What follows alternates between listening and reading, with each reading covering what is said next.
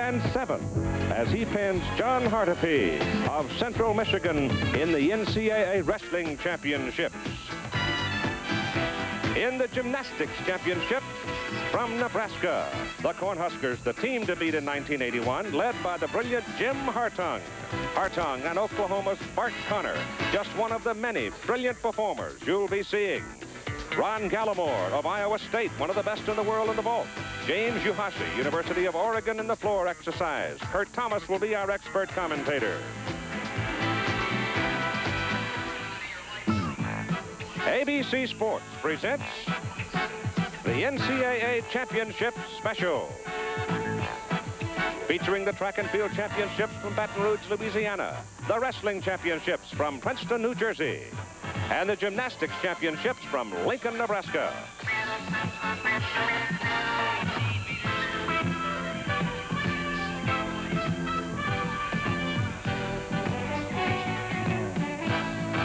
This ABC Sports Special is brought to you by Merrill Lynch, whose ability to guide you through the intricacies of investing makes them a breed apart.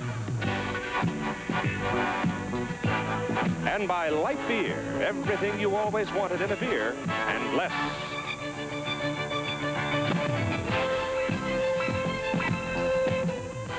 Now, 1982 Chevy Cavalier, a car with the latest. Seen earlier in the week in Lincoln, Nebraska at the NCAA Gymnastics Championships. Jim Hartung of the University of Nebraska, his final event, going for the all-around title. He needed a 9.7 to tie the leader, Bart Connor. A 9.75 would give him his second consecutive NCAA all-around title. Kurt Thomas is with me. And Steve, I can imagine what was going through his head right here. He knew what he needed to score. He had that home crowd advantage. This is a great routine for him. And he had that rivalry with Bart. The crowd applauded every move that Hartung made. He felt very confident. And as he got to the end of his routine, he knew that all he needed to do was to hit a dismount, and he would have the score he needed to defeat his arch rival, Bart Connor of Oklahoma.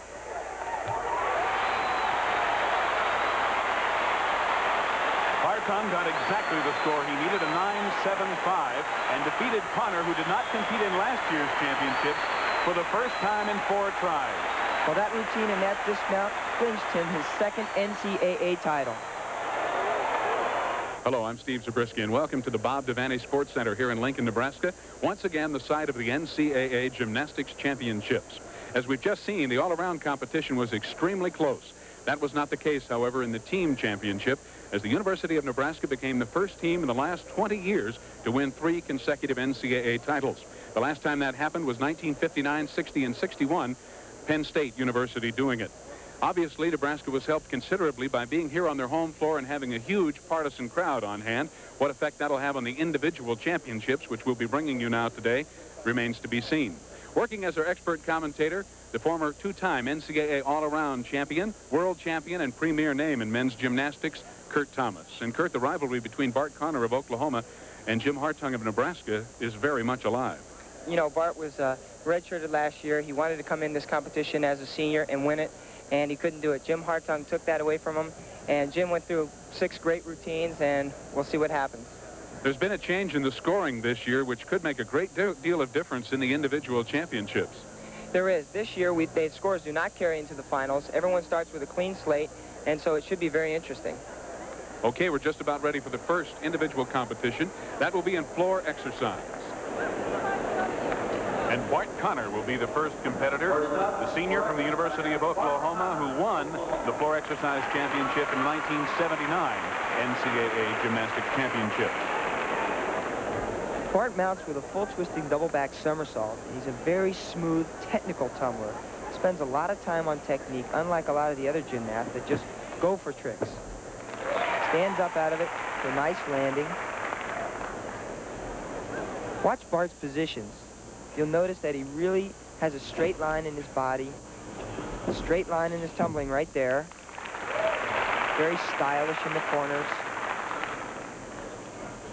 And he really plays to the crowd. Right here, he lifts his head, shows off a little bit. Here's his press to a handstand. He does a V-seat press through right to a planche. That's called a strength move in gymnastics. And there's his press through handstand. He must hold that for 2 seconds. His third tumbling pass is a pike front with a 1 1/4 straddle position. Again, showing some style in the corners, moving very well. Now preparing for his dismount. Dismounts with a double twisting somersault. Fine routine for Bart. Bart Conner, currently America's premier gymnast, but he's really up against it in this competition this year against his arch rival Jim Hartung of Nebraska. Bart redshirted last year and did not compete, trying to prepare for the Moscow Olympics. Of course, America never went. And here's his score, a 9.70. That might be a little bit disappointing, Kurt, for him in this event. That is, Steve, because 2 years ago, Bart won this event. And now he will sit by and watch his rival, Jim Hartung of Nebraska, compete in floor exercise. The junior from the Omaha area who won the all-around championship, going for another NCAA title here. And Jim has a very similar routine to Bart's. They mount with the same mount, full twisting double. Bart is a little more technical than Jim, but Jim gets up in the air a little more. There's his mount, full twisting double back somersault. Good landing. A little corner transition there, preparing for his second pass, which is a handspring, Branny, back handspring, Arabian dive roll, back handspring with a half turn. Now he'll ease into his flexibility move, which is a split. Kurt, Jim Hartung has really made great strides in his floor exercise routine in the last couple of years, hasn't he? He really has. He's always been a really good tumbler, but he's added some difficulty. Right here, he did a flange press. He's a little smoother now. He's lived with this routine for a while. Nice corner transition here. Backward roll extension, preparing for his dismount. Now I'm curious to see whether he goes for a double pike or a double tuck somersault. There he is, he piked it. Nebraska's own Jim Hartung brings the crowd to its feet once again with an excellent floor exercise routine. Here's another look at Jim Hartung's final tumbling pass. And Jim's going to dismount with a double pike somersault. In the prelims, he dismounted with double tuck, but in the finals, he upgraded it and used the pike position for a nice landing. And it's a 9.80 for Jim Hartung as he outscores his arch rival Bart Conner of Oklahoma by 1/10 of a point.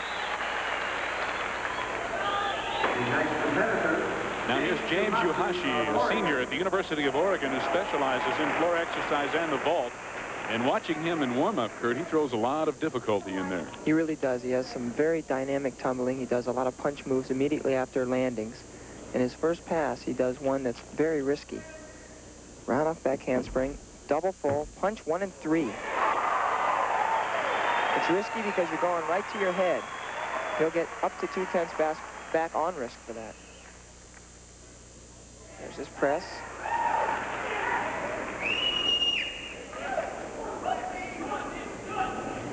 It's a front step out, round off, Arabian dive roll, toe touch, punch 1 1/4.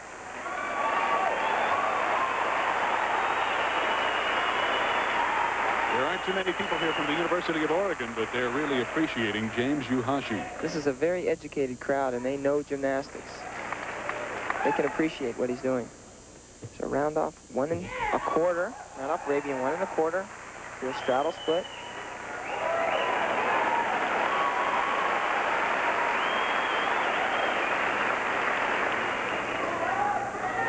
So far, one of the best routines this evening. And a double back dismount. That might do it. 21-year-old University of Oregon senior James Yuhashi, who needs better than a 9.80 to overtake the leader, Jim Hartung, in floor exercise. His coach and other teammates in congratulating him know that he might have the championship wrapped up. A two-time All-American James Yuhashi. Let's take one more look at that opening tumbling pass where he really attacks the event. Well, he has to attack this event because that's an extremely difficult mount. He does a round off, back handspring here, double full, the lookout, right there, he punches to a 1 3/4 somersault. Extremely risky. James Yuhashi, who was the national junior college champion while a sophomore at Long Beach City College, and now is the NCAA floor exercise champion with a 9.90 here in the 1981 Gymnastics Championships, edging out Jim Hartung of Nebraska. Bart Connor and Ron Galimore finish in a three-way tie for third place at 9.7. We'll be back here in Lincoln, Nebraska in just a minute as the competition continues with the pommel horse. Do you know me? With this hat, I'm recognized as a gourmet cook. With this hat, I'm recognized as a long ball hitter. Without a hat, I guess I'm just another adorable redhead. So, I carry the American Express card. With this, I'm treated like an MVP, a most valuable person. To apply for a card, look for this display wherever the card is welcomed. The American Express card. Don't leave home without it. 10 tough, mean beards versus one Bic shaver. Can one Bic shave them all? I'm going to bring this Bic to its knees. It's this Bic Versus barbed wire. After my beard, that Bic's going to need a stretcher. It's amazing. It looks like one Bic shaver is going to shave these 10 tough beards. Hey, they gave me a great shave. Yeah, Bic shaver, 10, jocks, nothing. Yes, one Bic shave these 10 tough beards. How many shaves can you get? It's hard to believe, but your house is a little like a balloon. It actually expands and contracts. And to be effective, your house paint has to stretch right with it. Dutch Boy's Super Latex house paint does just that, and we can prove it. We painted half this balloon with Dutch Boy, the other half with regular house paint. Watch. Regular paint cracks and peels. Dutch Boy doesn't. It's that simple. Dutch Boy's Super Latex. The proof is in the performance. Nebraska junior Jim Hartung preparing for his pommel horse routine in the competition. And without a doubt, Hartung has been the premier performer this year in the 1981 championships. He's a serious young man when it comes to competition, and especially when it comes to his training. Almost any day you can find him doing whatever he needs to do to make himself just that much better. I suppose I became a gymnast mainly because I was too small to play football or play basketball, and it really came easy to me, and it was like the first thing I ever did, so I never really even thought about playing the other sports. I am motivated by the fact that I would someday like to be the best in the country and maybe someday be the best in the world, and that usually is enough to keep me working really hard. Squeeze it real slow at the top, see if you just can't nail it. Keep your elbows tight now and push on them. Jim Hartung today is the strongest gymnast the United States has. He can do more routines, he can appear in more meets, and he can put out more routines day in and day out than any gymnast we've ever had. That includes Kurt Thomas, Bart Connor, and our other greats. Jim Hartung's got the mind that it takes. He's got the physical stamina that it takes. He's got the durability that it takes. Plus, he puts all this together, and he can really perform. In other words, you look at him, and he's what I would call an elite performer.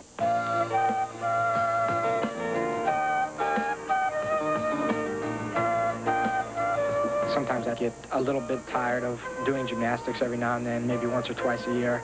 I usually take a little break over Christmas, and we usually can get in a hunting trip.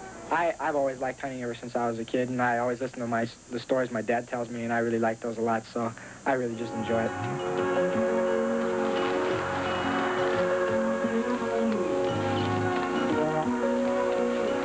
We just hunt for small game, say like pheasants or rabbits or possibly quail.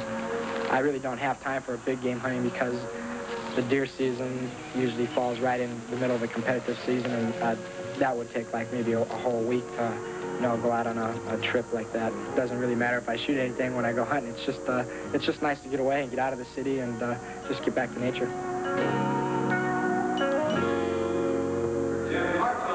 An up-close and personal look at Jim Hartung, who now must get back to business. A pommel horse competition, and Hartung will be the first competitor up. And this is one of Jim's better events. He swings very controlled and very slow, but he has some difficult skills. He does a lot of immediate work. Right here you'll see he does pommel loops, which are circles on the pommel. Here he does a backmore right out of a Bailey, which is immediate. Travels to the pommel, travels over to the other pommel, down on the end of the horse. You must touch all areas of the horse. There's a back in here. Care in, breaks into his scissors. Nice scissor work. Reverse scissor there. He must do 2 fronts and 1 reverse scissor, or 2 reverse and 1 front. Picks back up into circles. Does a 3/4 Bailey down to the end, loop around, and a dismount. Very nice routine. Jim Hartung continuing to delight the crowd here in Lincoln, Nebraska. Next year, remember, he'll be back. He's only a junior. He'll have a chance at 3 NCAA all-around titles. Here's another look at some of his routine. Now here's where you'll see that immediate work. He stays on the pommel for 2 skills. Starts out here with a Bailey. Stays on that pommel. Right into a Backmore. Change of hands. You have to keep right over the pommel so that you don't fall backward or forward. And it's a 9.80 for Jim Hartung, and he sets the mark for the pommel horse competition. Jim Hartung looking for yet another NCAA title. And now here's Steve Jennings of the University of New Mexico, a sophomore, on an academic scholarship at the University of New Mexico. He's a tall gymnast, Kurt, which really makes him look good on this event. It sure does, Steve, and he has, again, a lot of difficulty. All of these specialists have difficulty. They stay on those pommels. It seems like they camp out there. Travel down to the end here. He's doing a flare, traveling right up to the pommel, breaking into his scissors. There's a reverse scissor here, front scissor and front scissor. Swinging extremely well, breaks back into the flare. Now preparing for his dismount, which is 3/4 Bailey, loop around, loop, loop with a half off. Steve Jennings of the University of New Mexico from Farmington, New Mexico, a biology major who says he wants to be a veterinarian. Only 20 years old. He's got a couple of more years of competition left. Let's take another look at a part of his routine. And here's the part of his flare work. He breaks in right here. He's on the end now. He's not on the pommels. Breaks into his flare. Legs are extremely high. Travels right to the pommel. Keeps his legs splitting. And breaks right into his scissors. And it's a 9.85 for Jennings. And he takes over first place in the pommel horse competition. 5/100ths of a point ahead of Jim Hartung.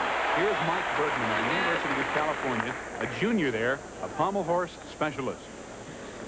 Mike mounts with a Backmore, immediate Backmore, which is 2 Backmores on 1 pommel. Swings very stretched. And he has an original skill coming up right in the beginning of his routine. Right here, he does a behind the back hop. He'll get originality points for that. 2 reverse loops on the end. Does a travel up, breaking into his scissors here. He does back work during his flare, which again is extremely difficult. There's his reverse scissor, 2 front scissors. Now watch after he picks up back into his circles here how stretched he is. That's what the judges are looking for. Travels down behind his back, prepares for his dismount, which is a high loop loop with a half. Mike Bergman, a native of Glenview, Illinois, and the University of California at Berkeley Jr., an engineering major whose grandfather, incidentally, was on the 1916 University of California gymnastics team. And he has to be pleased with that routine, Steve. He has to be pleased with the score as well, as Mike Bergman gets a 9.85 in the pommel horse competition.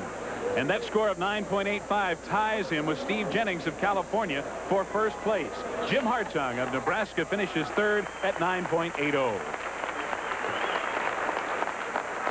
There's Dan and Ellen Fields. He's editor of our local newspaper. He looks worried about his problem dandruff. I wish he'd ask me. Mr. Owens, what shampoo should Dan use for his problem dandruff? Ellen, how about Tegrin? It works on itching and flaking? In a national survey, 3 out of 4 dermatologists judge Tegrin's medication effective in fighting even problem dandruff. Let's try it out.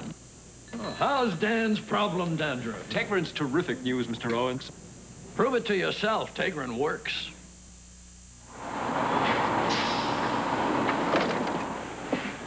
Everyone knows when you save gasoline, you save money. But how much?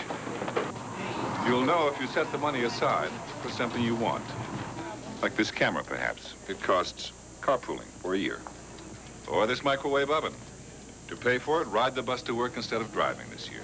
If you'd like to know more, get the Conservation Bonus Book, free from Shell. Come to Shell for answers. The last time the U.S. Open was held at Marion Golf Club, Lee Trevino triumphed over Jack Nicklaus in a classic playoff confrontation. Coverage of this year's Open begins Thursday night, June 18th, with 8 hours of live 18-hole action that weekend. The U.S. Open exclusively on ABC. Keith Jackson, Marty LaCourre back in Baton Rouge to summarize the first day of competition in the NCAA Track and Field Championships. We'll be going back to more gymnastics in just a moment. But first, let's highlight, Marty, a rather remarkable 10,000 meters in which the University of Texas El Paso won first, second, third, and fifth, 26 points. It's incredible. Probably very few events have ever been dominated by any school as UTEP did in this race. And we see a shot here of what it's like to run against Nyam Bowie and the rest of the Kenyans are surrounded with those orange shorts, and after 24 laps it can get very trying because you know they're going to be there at the end. They've got superior records, much more superior than some of the other, especially the young Americans in the race, and here they're pulling it out. They really had a lot of fun today. Nyam Bowie throwing in some spurts, just fooling around. Yuzuki right behind him here, not really trying to race him because, as you'll notice, Nyam Bowie slows up and he makes no effort to try and nip him at the tape. They're going for the team points. So it was a Tanzanian, a Kenyan, a South African, an American, and a Kenyan in the first 5 places, and suddenly the team standings get very dramatic because with the 26 points in that event, the University of Texas El Paso has jumped up into second place, trailing only SMU. And Salazar of Oregon shows the pain, the struggle that goes with competing against the Kenyans and the Tanzanians. So there are the team standings, 32-27, SMU, UTEP, followed by Houston and Tennessee.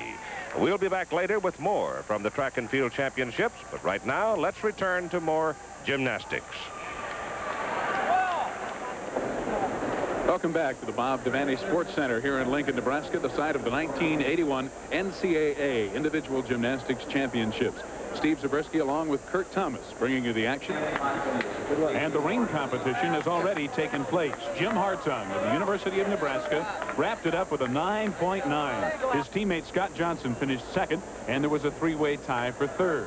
Here is Hartung's winning routine in the rings. And Steve, it would have been very easy for Jim to let down here after winning the all-around in this event. But as you can see, he goes after it and attacks. There's his front uprise to an L. Now watch this. Does straight body, straight arm press to a handstand. Keeping the rings very still. Straight arm shoot to a handstand. Back up rise.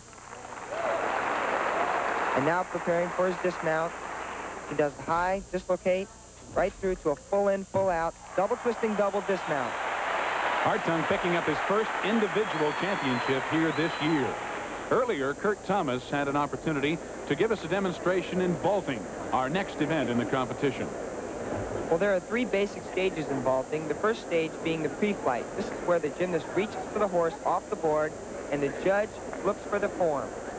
Right here you see the block, which gets the gymnast height off the horse, and the third stage is the after flight, distance between the gymnast and the horse. And as we go to the vaulting, our first competitor, 18-year-old Peter Shields, a freshman at Cortland State. You'll notice the bandage on his left wrist. He actually is recovering from a broken wrist. And Steve, for his optional vault, he uses a handspring front in a tuck position to a very nice landing. And great distance from the horse, Kurt. In fact, he was about 2 horse lengths away, and that's what the judges are looking for. Peter Shields of Cortland State, a freshman who had no gymnastics program in the latter stages of his high school attendance in Rochester, New York, had to work out with a girls' gymnastics school, and it obviously has paid off for him with a beautiful vault here in the NCAA Championships. A 9.9 for Peter Shields, a super score. Kurt, let's take an opportunity to take one more look at what turned out to be an excellent vault. Well, there's his pre-flight. He doesn't have any form break. Good push off the horse for his second phase. And now his third phase, the after flight to a perfect landing. Now here's Randy Wickstrom of the University of California, also a freshman there. Randy, only 18 years old, also from Rochester, New York, as was Peter Shields. There's a handspring front, pike with a half turn to a good landing. Randy Wickstrom of California at Berkeley, a vaulting specialist, and doing very well in his specialty. Stevie had a lot of block off the horse. He was very high in the air. They'll take that into consideration. Randy is a former national junior Olympic vaulting champion as well. Let's take another look at it. Here's Randy's vault. He does a handspring pike front with a half, and right in the middle of the vault, he opens up to a layout position and makes the half turn, looks for the landing. Very, very nice vault. Just a little hop on the landing there. And it's a 9.8 for Randy Wickstrom of the University of California, and that currently puts him in second place behind Peter Shields, who of course had a 9.9 that's going to be very tough to beat. But if anybody can do it, it's this man right here, Ron Galimore of Iowa State University, who has had 5 perfect 10s in this event during his lifetime. And he's going to have to stick a good vault here. He does a layout Sukahara with a full twist, extremely high. He gets good block off the horse and a lot of distance. He's concentrating. Good powerful run. Nice block to a stick landing. Unbelievable height. That should do it for him. I wouldn't be surprised to see a 10. Ron Galimore being congratulated by assistant coach Dave Nicholson at Iowa State and his teammates. And the crowd knows that he may have another perfect 10 to his record. And there it is. It is a 10 for Ron Galimore of Iowa State, the 6th of his illustrious vaulting career in collegiate gymnastics. He won the vault in 1978 when he competed for Louisiana State University. He transferred after his sophomore year to Iowa State. And boy, are they glad he did, because Ron Galimore has become one of the premier vaulters in the world. Let's take another look at it, Kurt. And now you'll see why that scored a 10. He has perfect form in the air, nice height, looks for that landing, and obviously a perfect landing. And a perfect score of 10. The first 10 we've seen in this year's competition.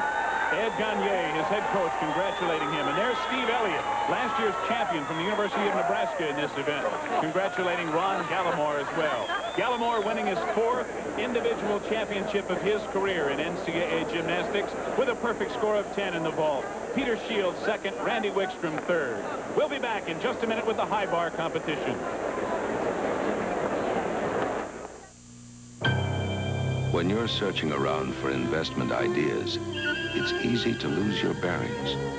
What appears to be a profitable trend can be here today and gone tomorrow.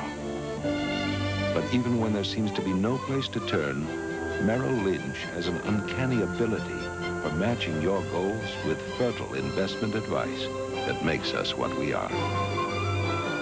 Merrill Lynch, a breed apart. Here's two good friends. Tonight is kind of special. Hi, Alex. Alex, I'm just coming out to look for you, greenhorns. We took a little detour. Little detour? Little detour for what? Well, we want to say thank you for putting up with us these last couple of weeks. So we stopped at the store and picked up some loan ground. Well, by golly, you city folks are all right. When you want the taste of a truly great American beer, tonight, let it be low and brown. We had such a good time. We're coming back next year. Okay, but don't tell my horses that.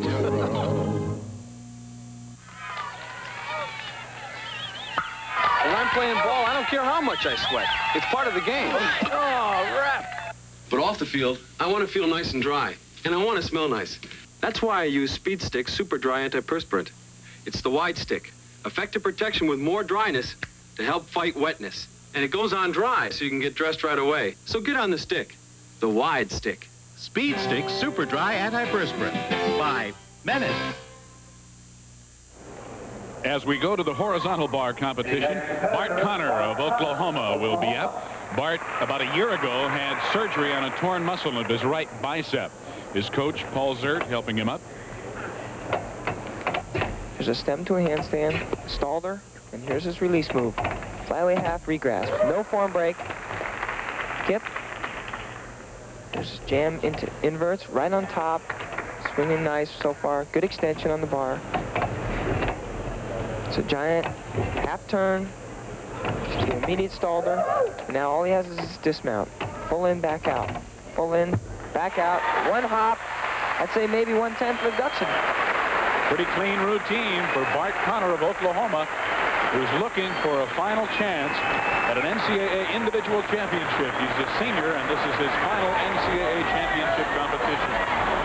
And Now let's take another look at Bart's dismount. He does a full in, back out, does a full on the first somersault, a back on the second somersault, nice clean form to a great landing. And it's a 9.80 for Bart Connor in his final NCAA gymnastics performance. Jim Hartung of Nebraska, certainly the premier performer in this 1981 NCAA championship meet in the all-around, the team competition, and here in the individual as well. And this is his 18th routine in 2 days. Mounts the bar with a stem to an immediate jam, right into inverted giants. There's a hop pirouette, getting ready for his release move, which is a reverse hecht.